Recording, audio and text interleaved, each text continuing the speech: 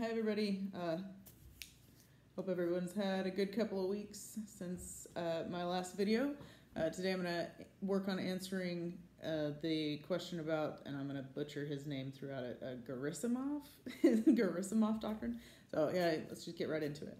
The speed and efficiency Russian forces and partisans used to gain control of Crimea in the Donbas region of Ukraine in 2014 and 15 was incredible. Major Amos Franks of the U.S. Army said in his paper Hybrid Warfare, the 21st Century Russian Way of Warfare, Russia is seeking to bring about a new era of geopolitics to reshape the global balance of power and to tip the balance of power in its favor.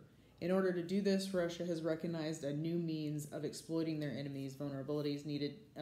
They recognize that a new means of exploiting their enemies' vulnerabilities needed to be mastered.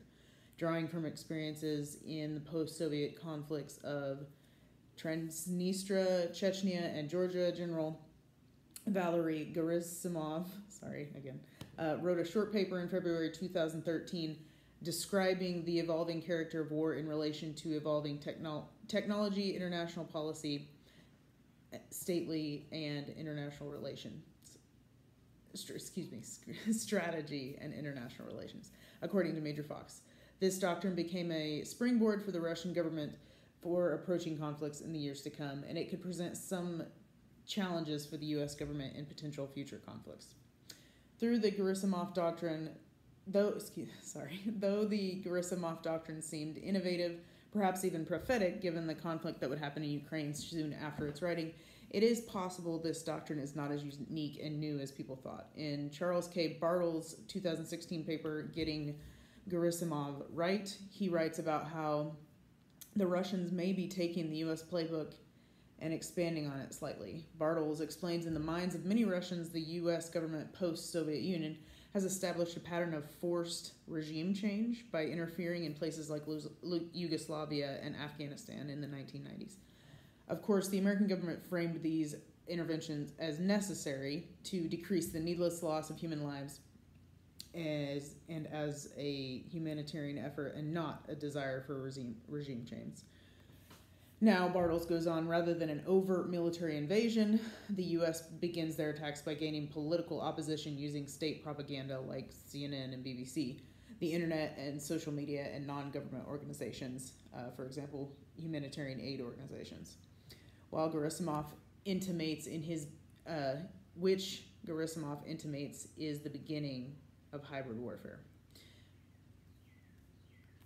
So, from the Russian perspective, it is possible to see the patterns emerging in U.S. tactics. Bartles explained thus the stance Gerasimov takes in his paper on the future of Russian warfare. In reading Gerasimov's original paper, The Value of Science is in the Foresight. The new challenges demand rethinking the forms and methods of carrying out combat operations.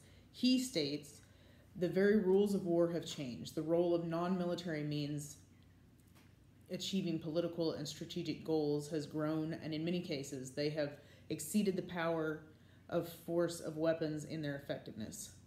Gerasimov's paper and Bartles' assessment of it demonstrate not only a new way of thinking regarding military tactics, but an obvious embrace of foresight and forward thinking. This presents a challenge for the U.S. if Russia begins to outpace us in innovation in terms of tactics, procedures, strategy, equipment, and so on. For instance, in Major Amos's excellent summary of the Ukrainian conflict, he describes how Russia learned from its military shortcomings in Georgia and adjusted its military strategy, operational approach, and tactics. Russia learned that conscript soldiers were unreliable and their deaths brought social and political instability. Therefore, it needed professional soldiers in its combat formations. Russia learned that getting stuck in an overt stalemate without plausible deniability created unnecessary political pressure. Thus, it must obscure their actions to the highest possible degree and conduct operations to destabilize its opponents well before the commitment of ground forces. And finally, and I'm still quoting from Major Amos, finally, Russia learned in order to not get bogged down, they must devise methods of fighting that disaggregate strike capabilities from strategic and operational headquarters. The U.S. still relies on volunteers for their military, which I'm not saying is a bad thing, many of which do not make a career of the military. If presented with heavily trained, experienced, and motivated Russian soldiers, the current U.S. model of short-term, non-drafted fighting forces may not be enough to stem the tide. They just don't have the means to train everybody to that level, if that's what we're looking at. And that brings me into my next point of, we're not necessarily as prepared for that style of fighting. For instance, as I mentioned, the current U.S. military may not be prepared. In the Defense News video featuring Philip Carber of the Potomac Foundation, he discussed the differences in Russian tactics he observed in the Ukraine during that conflict. He specifically pointed out how the Russians used electronics to suppress communications and cue targeting in the region. Unmanned aerial vehicles also played a large role in the tactics. He pointed out that drones were almost constantly overhead, predominantly used for targeting for delivery of firestorm-type weapons. It should be noted the Russians employed 16 types of drones in their new style of warfare, Carver said, where the U.S. military only employs a few. Through the use of drones, the Russians were able to use precision targeting, then mass fire strategies, where the U.S. would, for example, deploy 1 round per tank. The Russians will have an entire battery or battalion with rocket launchers to literally just decimate their target. Carber expressed concern the military may be too general in its training and equipment to be effective against the new Russian method of conducting warfare.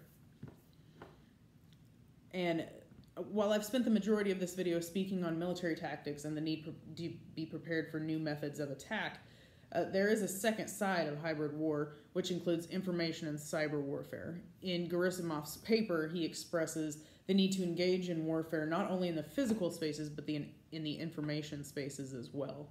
As demonstrated by the Sony hacks in 2014 and the election meddling in 2016, done by North Korea and Russia, respectively, Americans are particularly susceptible to disinformation campaigns and cyber threats, due in large part to our connectivity as a whole. We rely so heavily on the internet and cyber that also is a great thing, but it also makes us quite vulnerable. In the video, The Weaponizing of Social Media, Peter Singer spoke about how each person is a distributor of information, almost like we each own our own newspaper.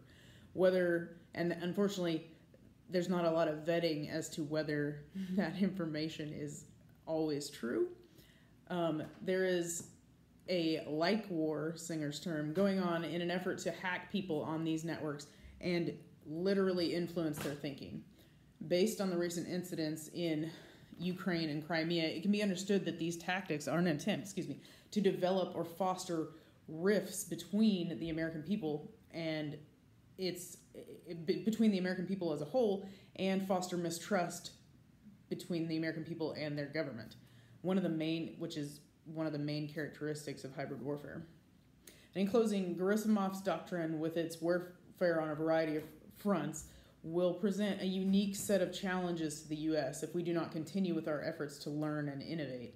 The Russian examples in Ukraine and Crimea, in addition to Gerasimov's writings, present the U.S., however, with the means to maintain our dominance in the world if we learn from it. Thank you.